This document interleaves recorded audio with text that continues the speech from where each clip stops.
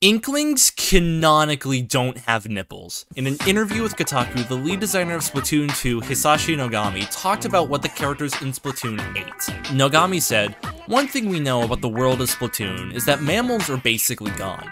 So whatever is being poured over that cereal might not be milk.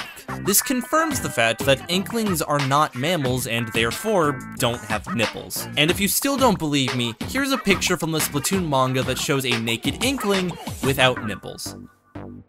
That's it. You can leave.